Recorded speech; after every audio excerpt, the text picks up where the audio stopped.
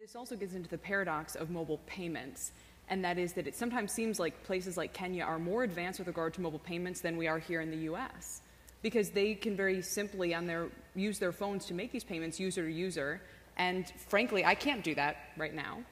Why is that? Absolutely. I think that's a very good point, that not only we've enabled to actually to have those users with mobile phone to make actually peer-to-peer payment, and that was the first usage that we saw. So that was the case in Kenya, 2007. It's now the case in Tanzania, where we have half of our base who are sort of able to make those payments. And what we've seen, and going back to a point which has been mentioned throughout the day already, is that it's important to look at what sort of users are needing. And sort of what we've seen when we've launched the service is that there was a key need to actually send money across distances. There's less, I would say, formalized form of retail than what we would see here, so that's sort of how it started.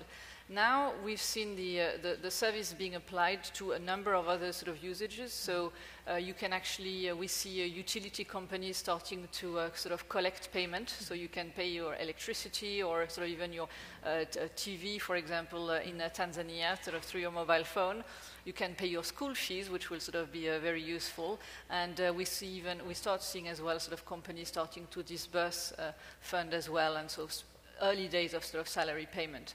And the other point which I think we need to emphasize is that I don't know how many of you today can actually sort of make real-time payment. I think we had one example during lunchtime of sort of a startup sort of trying sort of to do that. But when a user in, for example, Tanzania in Dar es Salaam wants to send money to someone based in Arusha, he or she can do that in real time.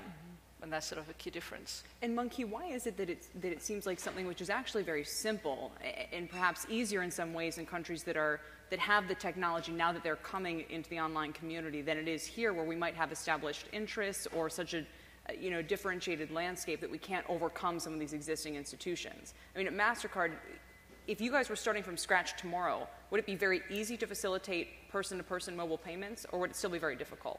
Well, I think that we should look at it's a different context. Mm-hmm. Yes. So we have on one side a world, the developed economies, where we all enjoy a very widespread and very efficient banking infrastructure. Mm-hmm. Yes.